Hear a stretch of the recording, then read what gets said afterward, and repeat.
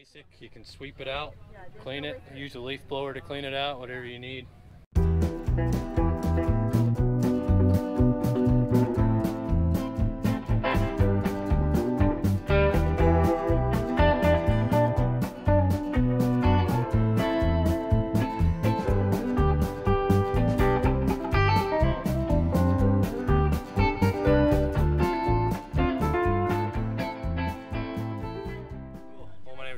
This is my 1964 F-350 open road camper.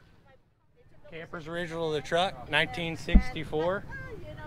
Originally two-wheel drive. It's been converted to four-wheel drive using a 76 F-250 running gear. So it's got a 390 FE motor in it, a C6 automatic transmission, MP205 transfer case, and yeah, that's pretty much it. Other than that, it's mostly stock 1964 everywhere you look.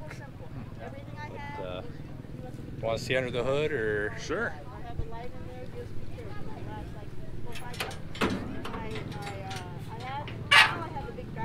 So, nothing show quality, just basic Ford V8. Gets the job done. Classic vintage Ford dash.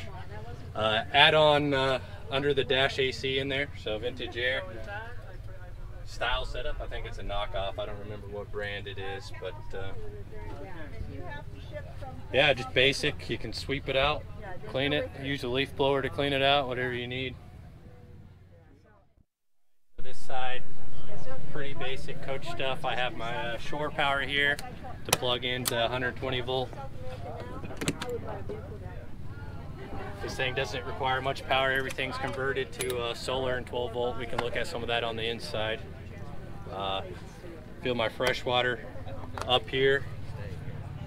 So I got about 50 gallons of fresh water. Spend some time off grid with that. And yeah, onboard propane tank. Got 19 gallons of propane. I can run my stove, hot water heater, heat, and I even have a propane lantern inside that runs off the propane system. So this was the original furnace. It's just been converted to storage, and relocate the fuel tank here to the back of the coach instead behind the seat where it originally was. Onboard air compressor for air shocks, and just you can fill up tires with it if you have to. So pretty basic. Back porch. This is, I think, the most popular thing that people like to talk about when they see the rig is the back porch. Fold down back porch. Kind of controlled by an electric winch, and I can show you the function of it here. So back porch, obviously sliding glass back door here. Come out onto the back deck when you're ready to travel. I have a switch inside, but also just a winch controller here. ATV winch in the bumper. Pull the porch back up.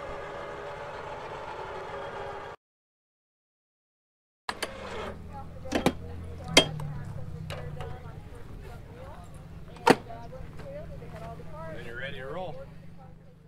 On the passenger side here, just hot water heater. Original 1964 hot water heater, still works. This is just basically external toolbox storage. Keep the 55-year-old vehicle going down the road.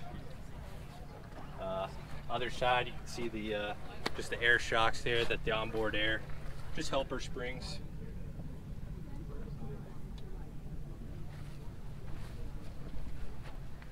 And then the main entrance door.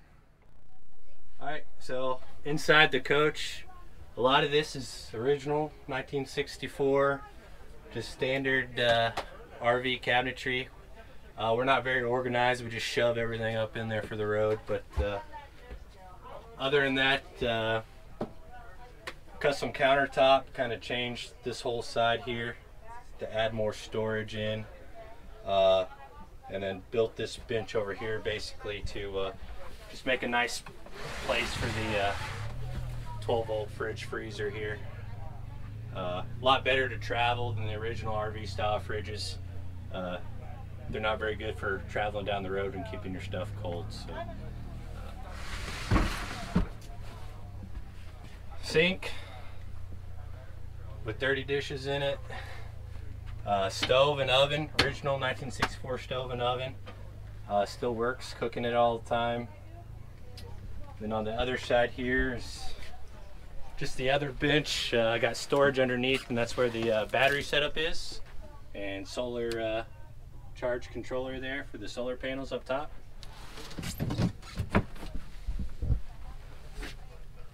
Shore power if you're plugged in. Obviously you can use 120 volt.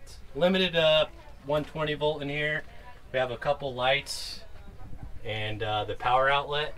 Other than that, everything's been converted to 12 volt to run off the solar system. Original fridge was here at one point. Now it's just a closet. So a lot of extra storage space there. Okay, so this is original to the camper. Propane lamp. Works just like a Coleman camp lamp. It has a silk mantle inside. And we can fire it up here. So you just turn the gas on. Let that silk mantle heat up. And then adjust the gas for the brightness. So you're never without light.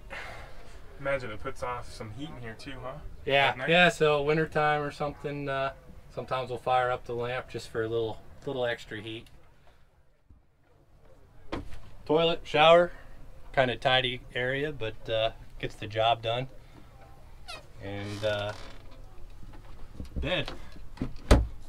It's camper full, I think is the size of the bed, but it's big enough for 2 people.